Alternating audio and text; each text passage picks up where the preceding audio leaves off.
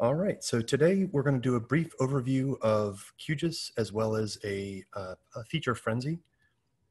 So as Bill said, my name is Shawn Pickett. I'm a data analyst for Century Engineering. And in my day-to-day work, I do all things data, whether it's workflow automation, data analysis, mapping, database design, so on and so forth. Our particular group within Century Engineering, the GIS group, we are a little bit unique in the state of Maryland in that we thoroughly embrace open source technologies, one of which is QGIS that I'll be talking to you about today. I will say though, we do have licensing and capabilities within the ArcGIS realm, but our preference is to stick with open source solutions. So with that out of the way, let's get started.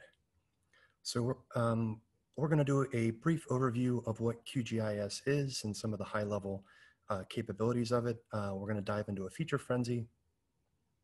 From there, as Bill indicated, I'll briefly discuss the Maryland QGIS user group, and then we'll end off with some Q&A. All right. So as Bill has already kind of stated, QGIS is a free and open source desktop GIS software. It's designed and implemented with open standards and with open programming languages.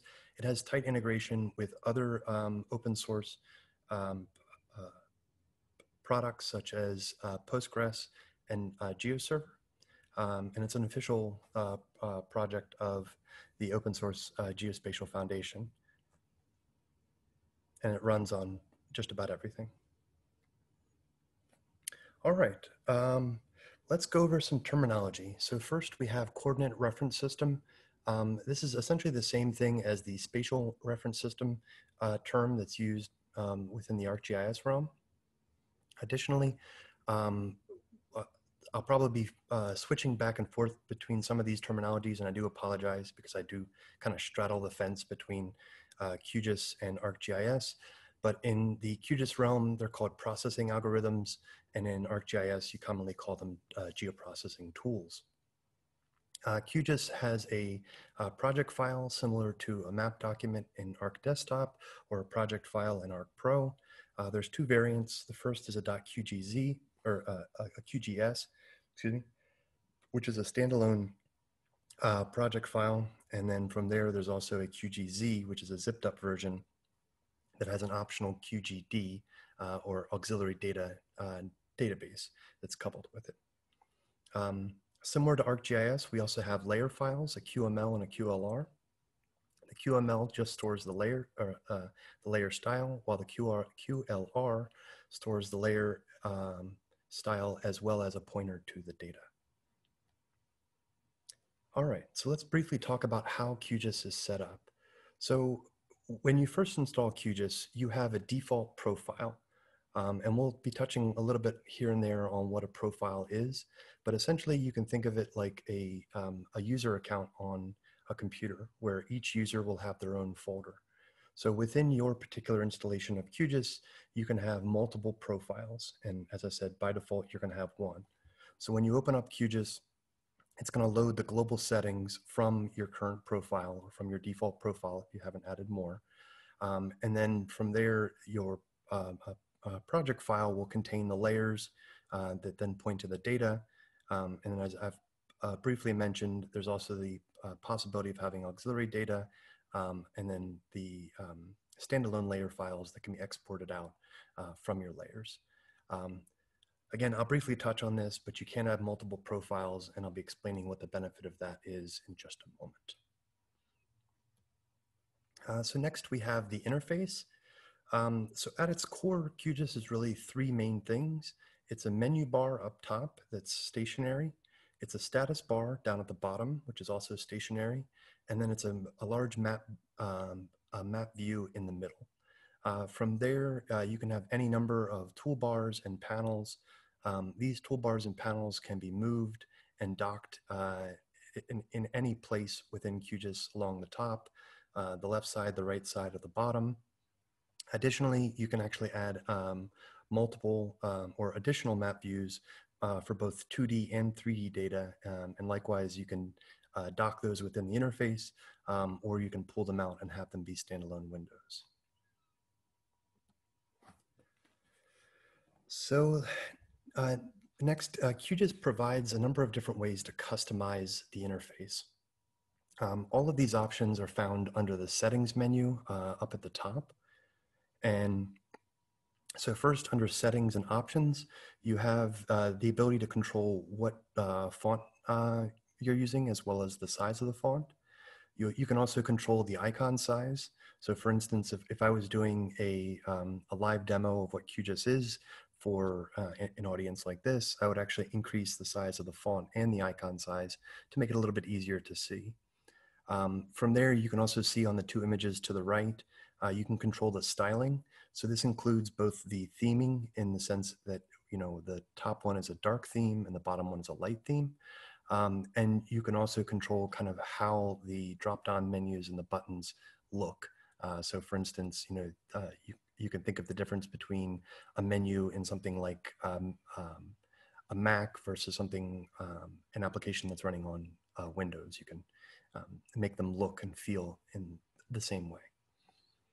So next up, under settings, interface customization, we have the ability to control the visibility of menus, toolbars, and panels. So what this actually means is you can turn them off from the interface entirely.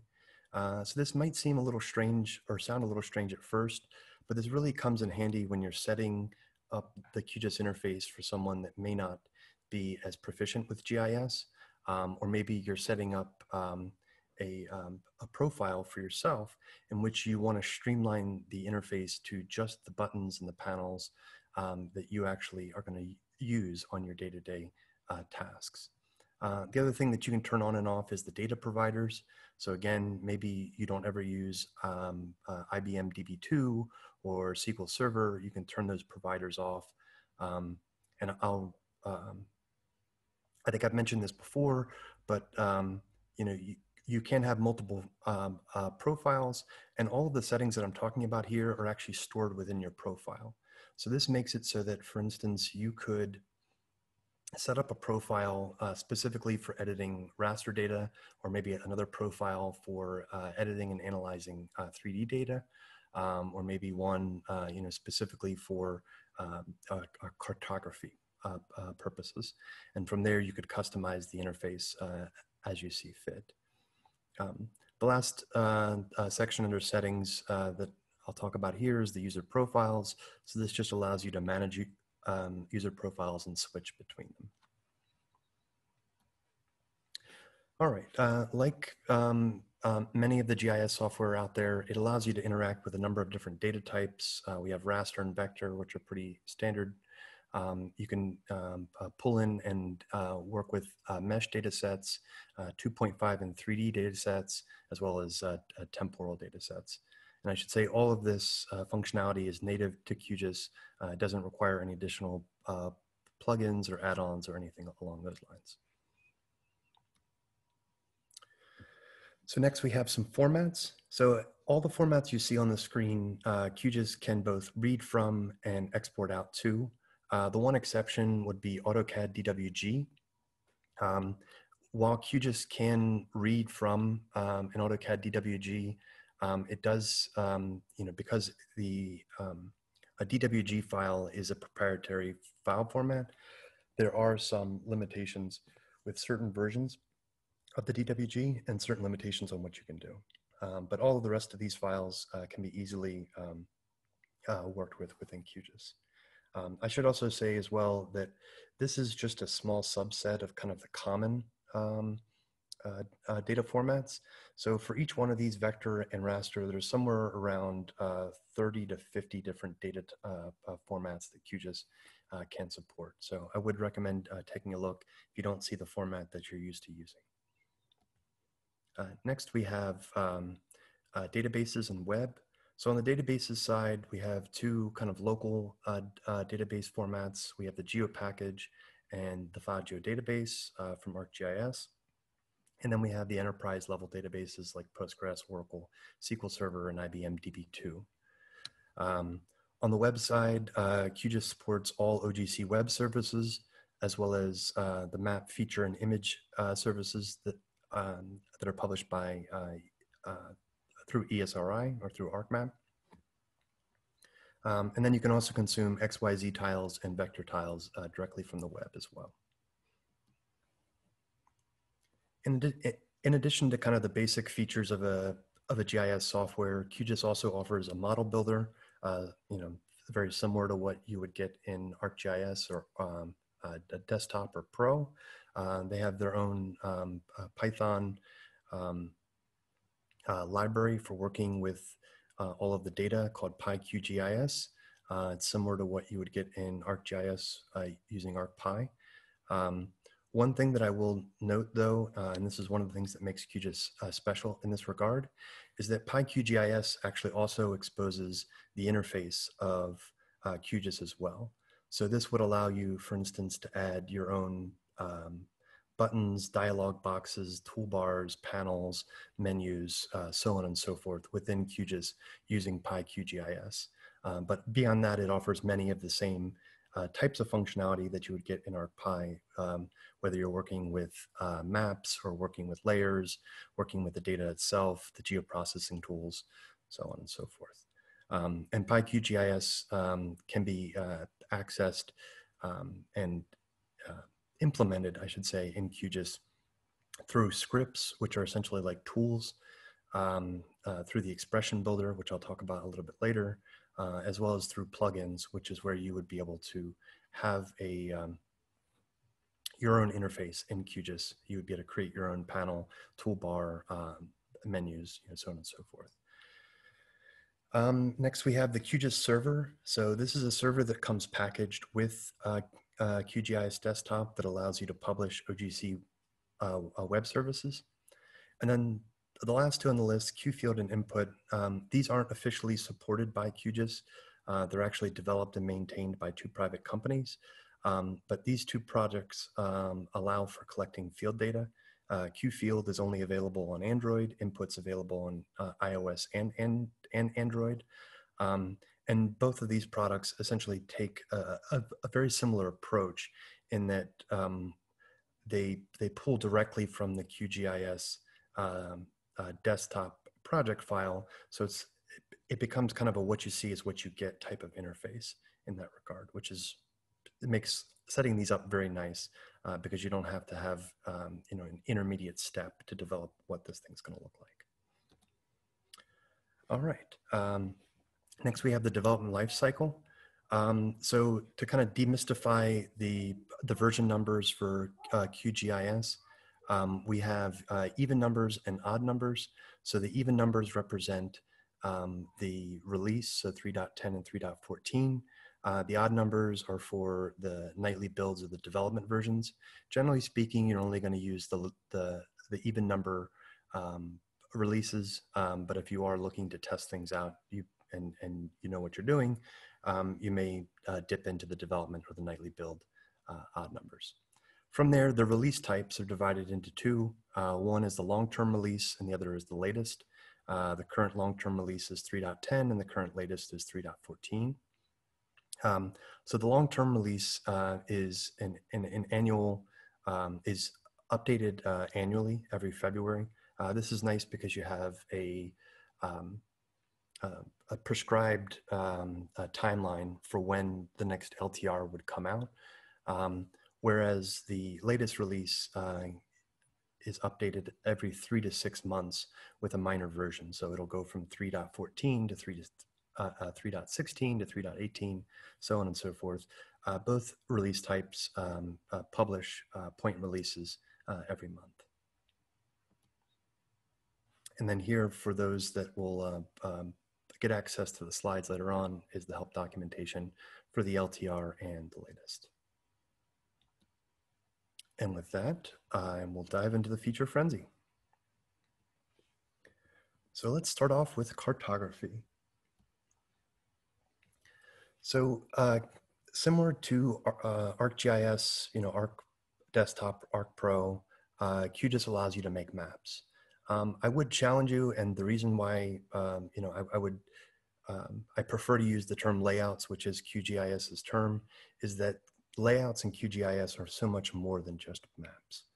So every project file in QGIS can have multiple layouts. On the right-hand side, you see the layout manager, which allows you to um, add, delete, duplicate the layouts that you currently have, as well as open them up. Additionally, every layout can also have multiple pages. So you can create a single page layout, but if you add multiple pages, you have the option to actually change the orientation and the page size, as well as the map views that interact with that particular page, independent of the other pages. So where this could be useful is, maybe you're developing a map that's going to be a large plot, an ANSI D or an ANSI E. And in addition to that map, you want to also develop an 8.5 by 11 as a handout for the meeting. You could do so within a single map layout. Similar to a data-driven pages and ArcGIS desktop, we also have what QGIS calls Atlas. So Atlas is pretty much the same thing as a data-driven page. Set up a particular column, and you can iterate the maps over that column, so every unique value in that column would then get its own page. However, there is something that provides you a little bit more flexibility, and that brings us to our next feature, which is called reports. So reports are essentially data-driven pages, but I like to say that they're data-driven pages on steroids. So every report has the option to include both a header and a footer. And these header and footers are layouts. So similar to what we just talked about, you could add elements in there. You could add text, you could add map, you could add a number of different things that we'll talk about in the next couple slides. But those things are optional. So as you create your report, if you want to have a header or essentially a cover page for your report, you can do so. The main body of the report are within these sections. So the first one we have is a static layout section, which is essentially just a layout that's been embedded into your report. And it's called a static layout section because it doesn't participate in any kind of data-driven pages style iteration.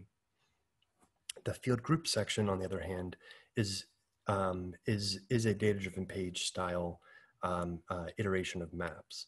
So what we would commonly think of as the data-driven pages is actually the body. And then similar to the actual report itself, you can also include a header and a footer, or a cover page and an end page for each one of these sections. So over here on the right, you can see that we have the report level in red, and then in blue we have 4 field group sections, and you can see that they're both nested and stacked on top of each other. So let's see what that looks like in practice. So here we have a report. I will say the link down below is to an excellent blog article. North Road, if you aren't already reading it on a regular basis and you're using QGIS, you really should. It's an excellent source of information. So these screen caps all came from that blog article. So this particular report is actually using data from the country of Mexico. So the administrative level here in green represents the various states of Mexico. And then underneath of that, we have the next section for populated places, or i.e. Cities. So you can see they actually have header pages for each one of the cities, or for each city section, I should say. And then from there, each one of these maps represents a different city. Likewise, for airports, they have a header, and then the airports are below, and then it switches over to the next state. I should also say that the way that this works is that these sections that are underneath of this administrative level, in this case, are connected to it. So it's only showing the populated places for the administrative area that it belongs to. Okay.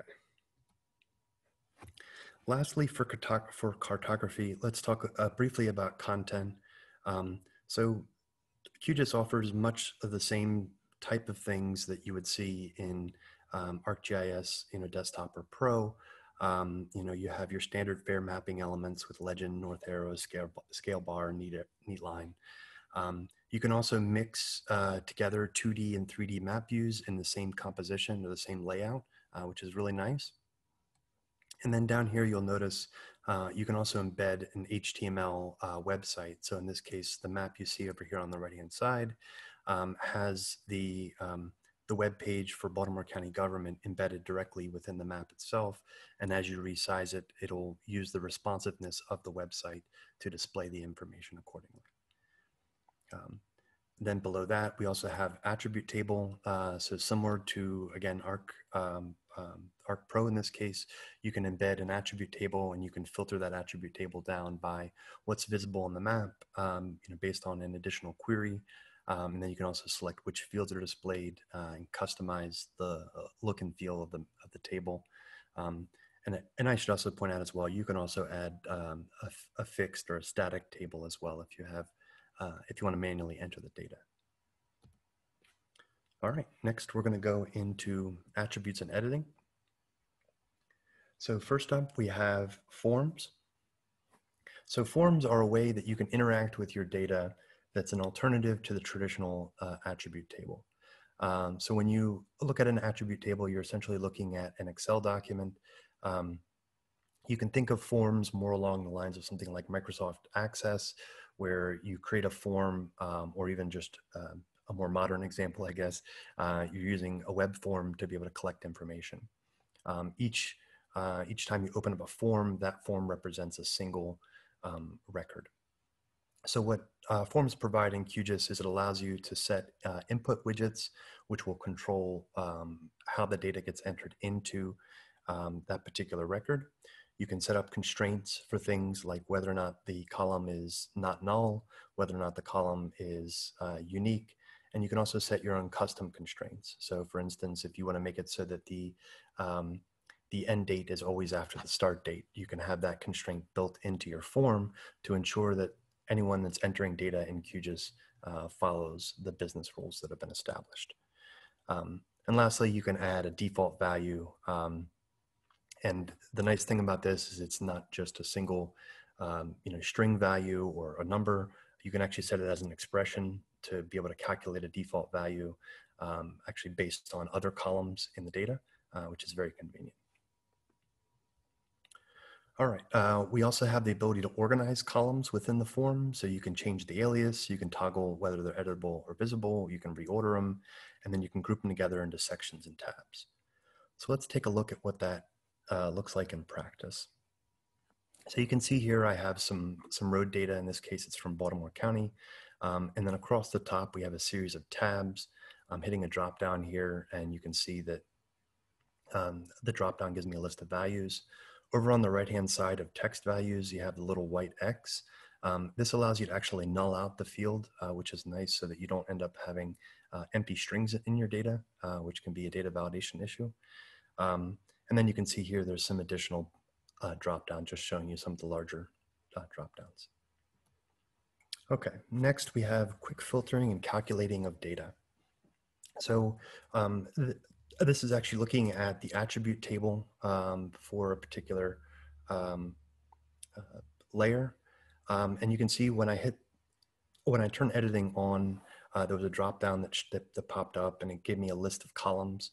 And from here, I can calculate a value quickly with the update all or update selected.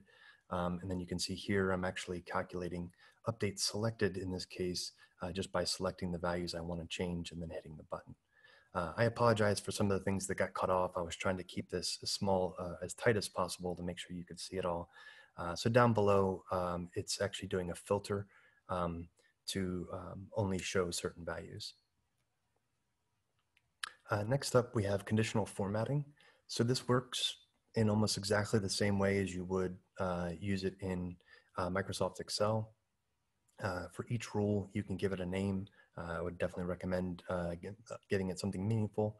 In this case, I'm indicating that the building column is null with the @value parameter. And then you can see there's some presets available, but you could certainly change the font, whether it's bold, italicized, underscore, strike through, so on and so forth. So that was a field only, and then this is for the entire row. So in this case, it's looking at whether or not the building is not yes. Now I corrected it.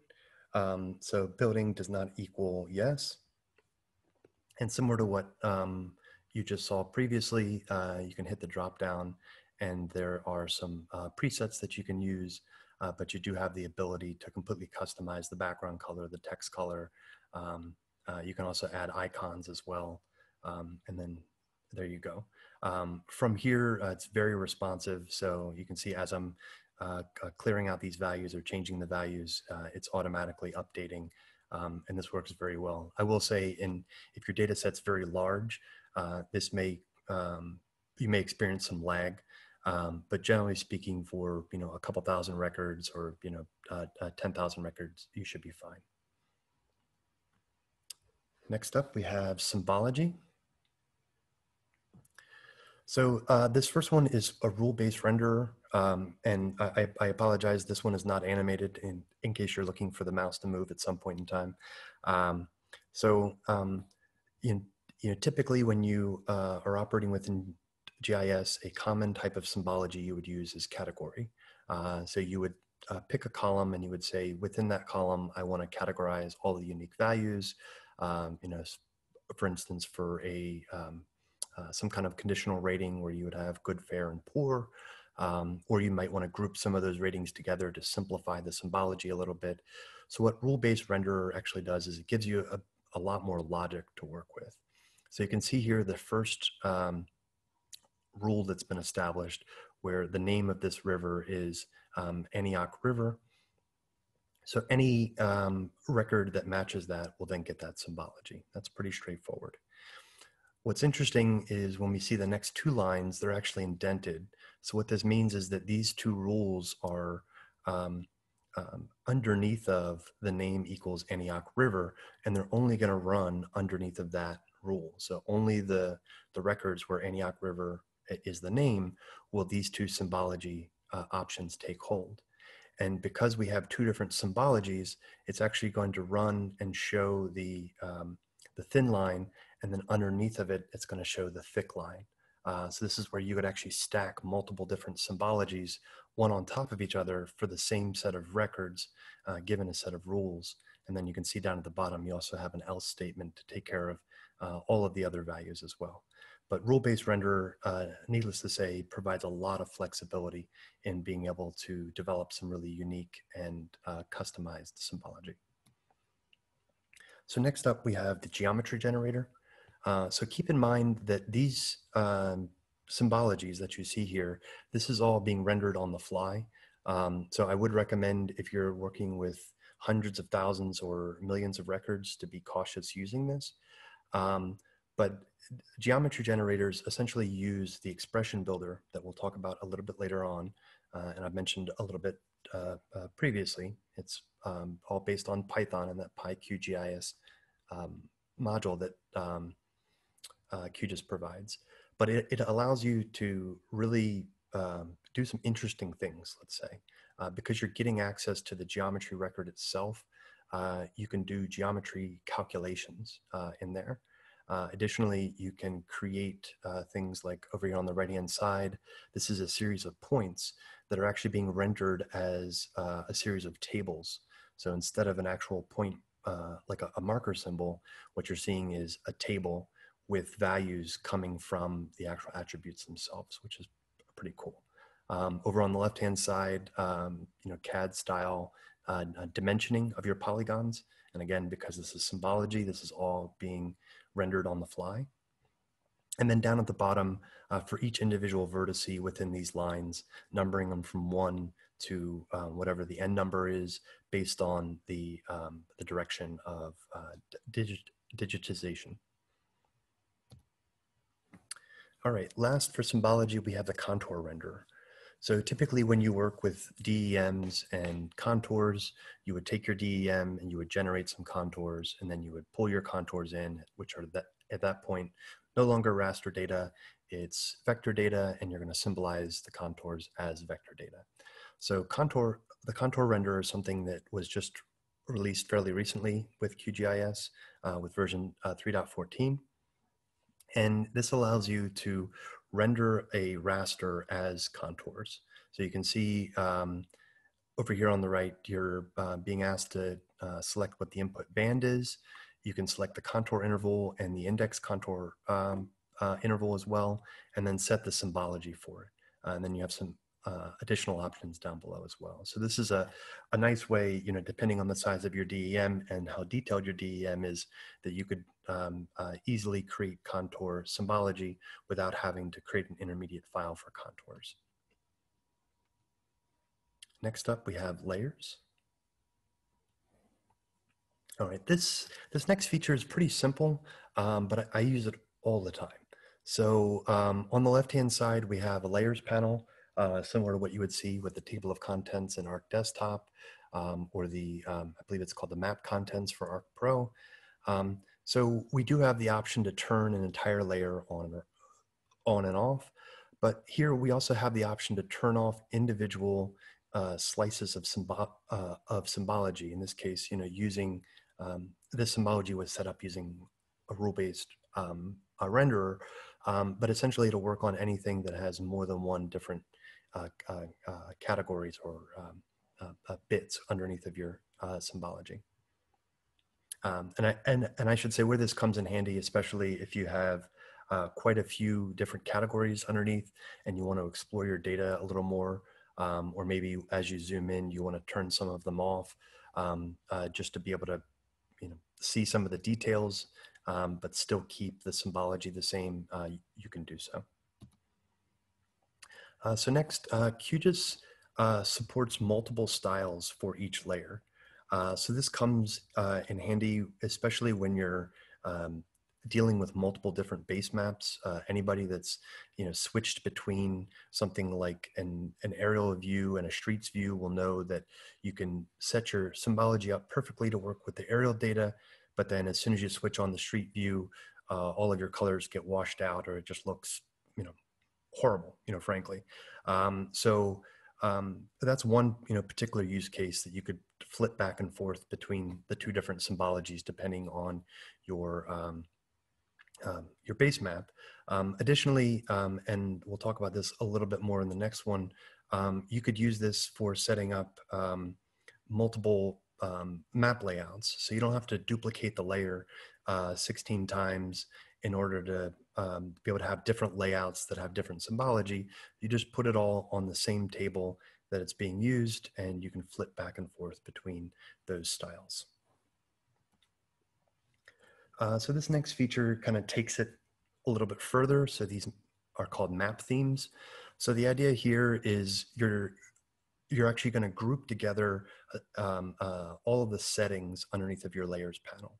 So this means that you can change which layers are turned on or off, and you can also change which layers are the symbology of the layers themselves. And I should say, I keep saying symbology, but I guess it's not just symbology. It's also symbology, it's labels, it's the attribute form that we've already talked about. It's all of those things combined together to form the style of the layer. So you can see as I'm flipping back and forth, obviously it's going from not having a base map to having a base map. And again, just like I was just talking about with the multiple styles, this could be very readily used for multiple layouts. It could also be used, again, if you want to, as you zoom in, you want to flip over to a different map style that maybe has aerial data as opposed to street data or something along those lines. There's a lot of different uses for this particular feature. Oop. All right, next for geoprocessing. So this is kind of a small feature, but it was introduced in 3.14 and it definitely comes in handy. So typically when you run a geoprocessing tool, you export out the tool either as a temporary file or you export it out to some kind of data format like a shape file or out to a database. They've added the option to append the results of the geoprocessing tool directly onto an existing layer, which is will essentially save you an intermediate step where you don't have to export out a temporary file or an intermediate file, and you can just dump that result right into an existing layer. Next, we have the ability to limit the number of features that are actually being ran. You can see it's the second option being shown, limit features processed. So this could come in handy in a number of different scenarios. If you're trying out a new geoprocessing tool, or if you're working with a very large data set and you want to be able to run through a workflow and make sure that everything is working from start to finish, but you don't necessarily want to run all 500,000, a million records that you're working with, or even a smaller data set. And or you also don't want to have to go through and create copies of all of your data and limit that data down to a test set, so to speak. Next is the selected features toggle. This has been around for a little while, but many of the geoprocessing tools provide a little toggle button, and it'll only become visible if that particular layer has features selected, but it's just a quick way to be able to say, yes, I want to use only the selected features, or no, I don't. I know Arc Desktop and Arc Pro has this in some places, but it's much more ubiquitous in QGIS, and it also allows you to select which one you want to do, if you want to just run it against all of them or only the selected features. All right, last section we have is the general section.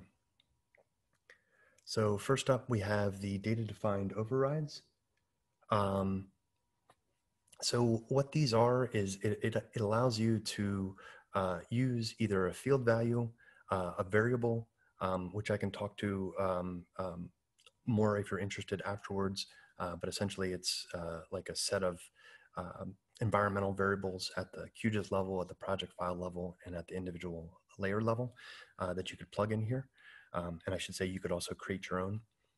You can also use an expression, so using the expression builder that we're going to talk about in the next section, or auxiliary data, which is kind of beyond this talk, but it is an interesting thing, an interesting feature that QGIS provides. So you can use any of those to essentially set a parameter within a part of the interface. So this would include, sort of a common usage of it within geoprocessing tools, such as, to use an example that's similar to what you would use in ArcGIS, using the buffer tool, you would be able to set a field value to be the size of the buffer. However, QGIS kind of takes it the next step in that it embeds it in a lot of other places. So you can see here in the symbology selector, I can set what the size of my marker is going to be based on a field value or a variable or an expression, so on and so forth, and the rotation. You'll see this again in symbology and labeling in diagrams. And then there's also a number of different settings in your print composer, which is how you create your layouts that utilize this option here. Next, we have the expression builder. So this allows you to leverage the PyQGIS geoprocessing language in a lot of different places within QGIS. And this is one of my favorite features of QGIS, mainly from the perspective that you don't have to learn a bunch of different sets of syntax in order to be able to use this expression builder, because it's all using the same one and it's being embedded in multiple different places. So whether or not you're selecting by an expression or doing a field calculator or using an expression somewhere in a symbology or labeling parameter, as we just discussed, the data-defined overrides, every one of those allows you to use an expression. And then you can also use it within your form builder as well, when you're setting your custom constraints, your default value, whether or not certain sections are conditionally visible, the actual alias of the column, so on and so forth. So it's really nice that it's kind of this one unified language, and not only is it all the same language that you would use throughout the interface, it's also the same language that you would use when you're building scripts as well. So, the expression builder provides access to a number of different pretty standard functions working with um, um, numbers and math, date and time, string, arrays, JSON, so on and so forth. Some of the notable functions, so you can actually get access directly to files and paths. So you can check whether or not a file exists or check whether or not a particular path is a file or if it is a directory. You have access to the geometry. So this is how you would actually create or use the geometry generator. You would use the geometry functions in here. So this is similar to the geometry object in ArcGIS, where you have access to things like doing a bounding box or a clip or a buffer on a single geometry and not, as a geoprocessing tool. And that's where you can do some pretty sophisticated things. Next, you have the map layers. So this is kind of unique as well, where you can actually get access to all of the other layers that are in your map, and you can do calculations and pull in values from the other layers in your expressions. And again, try to imagine, you're doing a select by expression or you're doing a field calculation and you're able to pull from values from other layers. So it really increases the utility of, this particular tool. I should also say that this list kind of varies depending on where you access the expression builder. So for instance, the map layers is not going to be available when you're doing something from a place where the map layers aren't accessible, or the record and attributes is not going to be available from something like the print composer, because you're not actually accessing a record at that point, you're accessing an entire layout composition. So it is contextual. The majority of these function sets are available across the entire time that you're using the expression builder, I should say. All right, last feature we have is the locator bar. So this is another really cool thing that I can't live without in QGIS, but it's not, sort of whiz-bang GIS, so to speak. So it's a little search bar down at the bottom left-hand corner. It searches not just on the name of things, but also the internals of it. So for instance, this allows you to search on things like the settings, your spatial bookmarks, your current project layers, the geoprocessing tools. And so it won't just look for, in this case, project within the name of a particular tool, but also within the parameters and the description of the tool as well. And then you can see the results are then get grouped out by each of the various headings that you see when you just click in there.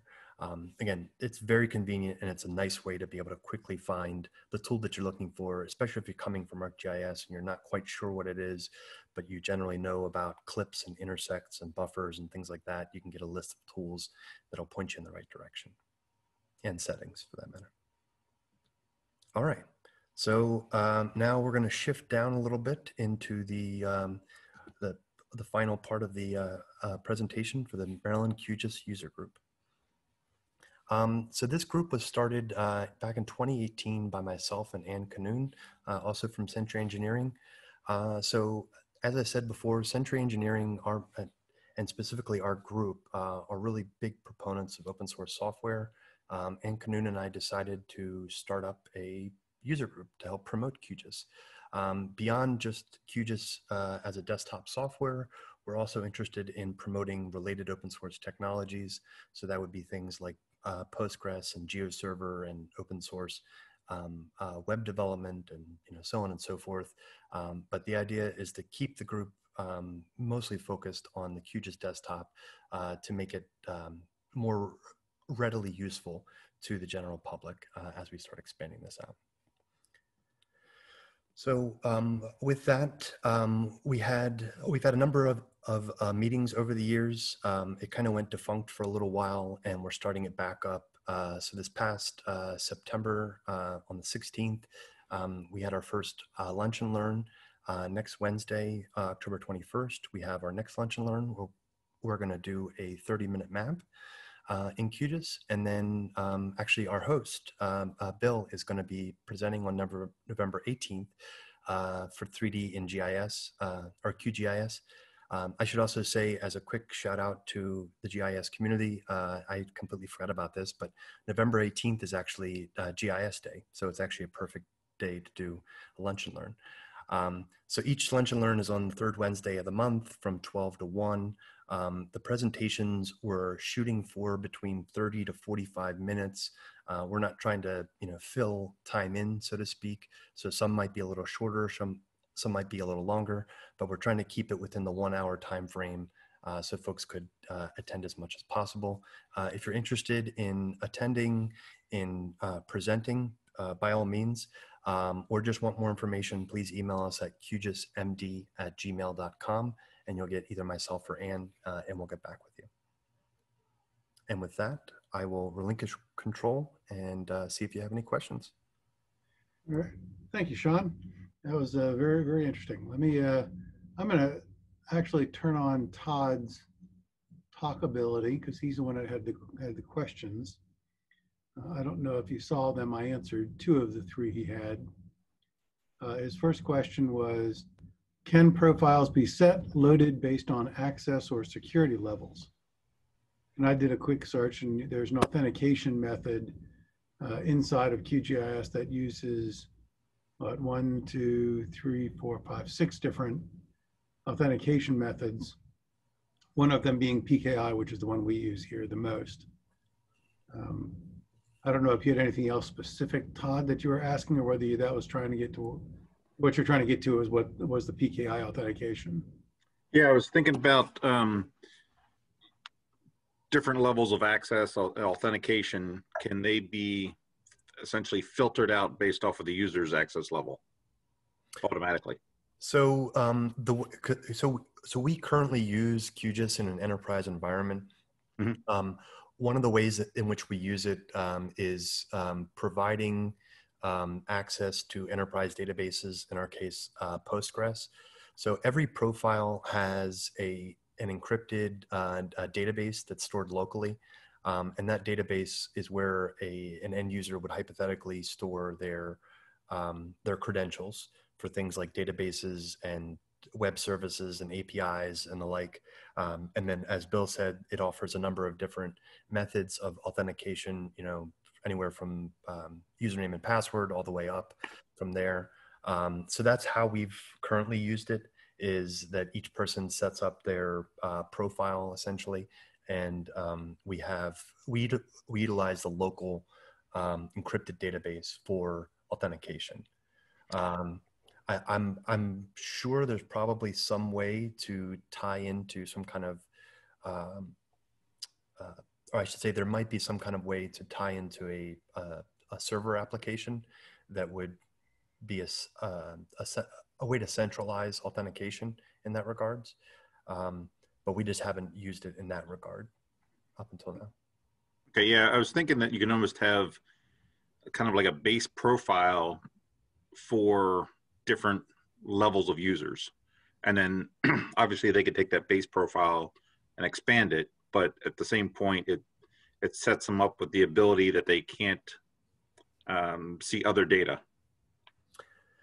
Well, so I will say this, and I'm not entirely familiar with what data sets ESS is currently using, or what databases you're currently using, but QGIS does integrate very well with Postgres. Mm-hmm. I can't speak directly towards its integration with something like SQL Server or Oracle or DB2, but I know for Postgres, because that authentication, so for instance, if I set up my profile and I have my credentials stored in that database, and I say that, let's just say that I'm a super user for the database, QGIS will recognize that, and it'll allow me to edit anything that my credentials allow me to edit. Now, if I log in, again, through that same authentication method, and I only have read-only access on the database side, nothing is being set in QGIS at this point. It's just in the database side, the permissions have been set. QGIS will recognize that, and it will not give me the ability to even turn on editing within the interface. It'll actually stop it wholesale, which is really nice, especially when we bring on interns or other folk that are that we give access to our data. We can be sure, because we're centralizing how security is being done through our database, that they can access QGIS all they want, but it's not going to give them more access than they need. Okay, good. My first thought when you brought that up, Todd, was, oh, that's nice. We got all those standard authentication methods up to the PKI, P12. It needs a blockchain authentication method. Mm-hmm. Yeah. I mean, well, I mean, we've got our blockchain network running here at the ESS lab. So then it makes me think, well, geez, we could write an extra little module or library here that then also connects into the blockchain for your authentication. Yeah. All right, let's see. Todd's other question. Does QGIS handle temporal data natively? Yes. Yeah, and I found this thing called the temporal controller. Yes. So QGIS offers a number of different ways to analyze, animate, and display temporal data, as well as an entire data set of tools surrounding temporal data. Niall Dawson, the guy that you have in the quote there, Bill, he's one of the core contributors of QGIS. And in fact, he owns the company North Road that I was mentioning, their blog during the presentation, or at least that's my understanding, is that he's the owner. He might be the president or something like that, but he's an interesting fella, to say the least, to be, to own a company, but then he gets into like the C++ level contributing, to the core of QGIS. He's very active in the community. But needless to say, yes, it supports temporal data. One of the nice things about QGIS is every release that they make, they're adding new stuff all the time. In fact, there's, I believe it's about 20 or 30 things, if I remember correctly, from their visual changelog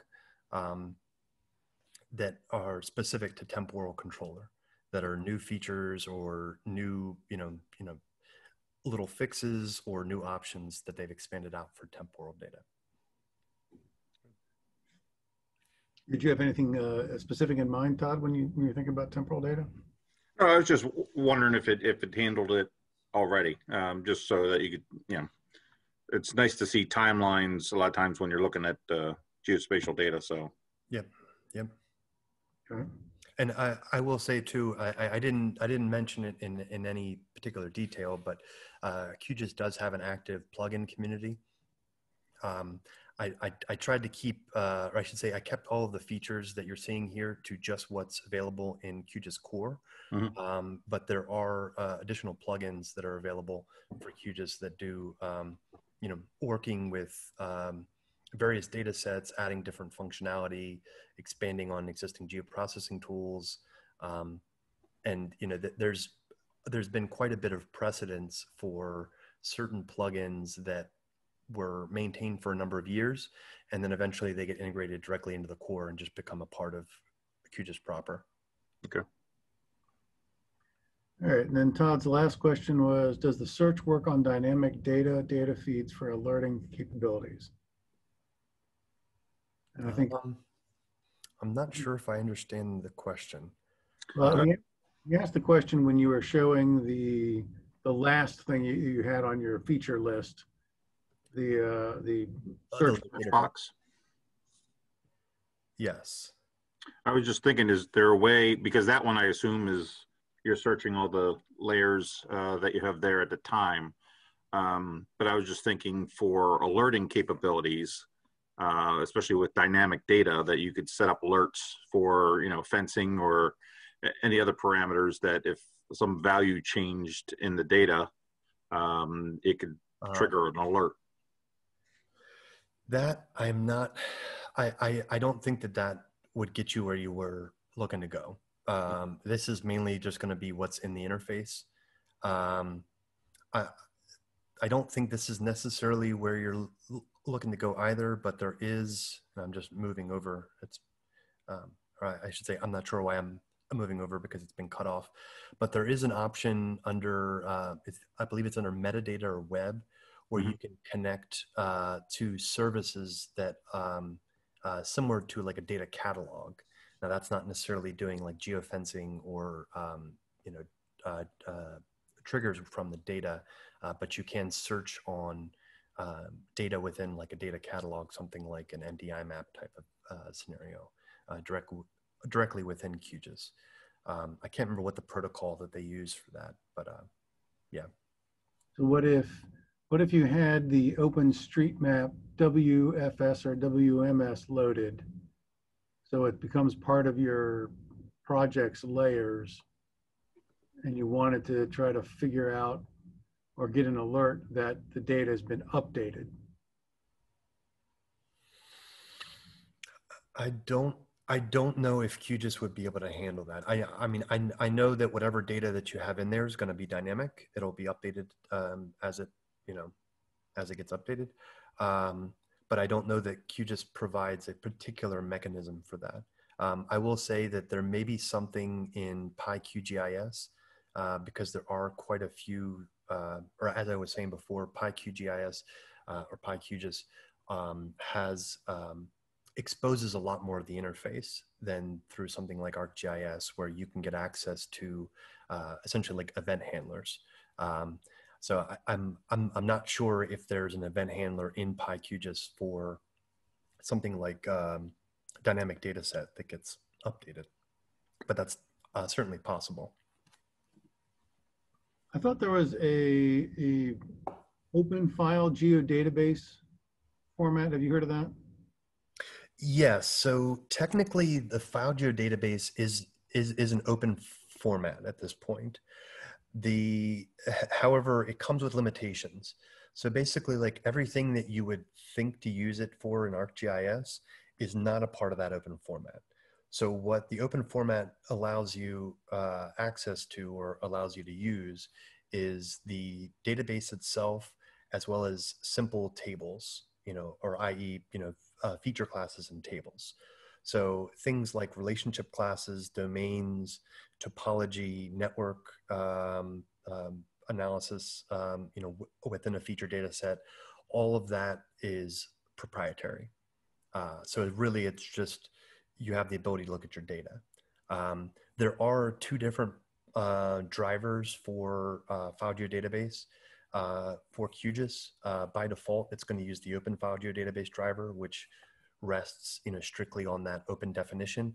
And I believe there is a proprietary driver that's supported by Esri that allows for editing of file geodatabases without some of those extra bits and pieces. But I'd have to look at it again. It's been a little while since I've looked at it, but I know that there's definitely two different drivers that QGIS offers with that. Okay. All right. Well, Todd, do you have anything else? That's about all I have. All right. Okay. Well, Shawn, again, thank you very much. It was very nice to have all that laid out for us. I've recorded this session, and I'm going to make it available to some other people I know that want to view it as well. I'll send you a copy of the recording once I get that done. Okay. You can post it wherever you want as well. So. Yeah, no worries. Thank you so much. All right, cool. Thanks, everybody. Have a good day. Take care.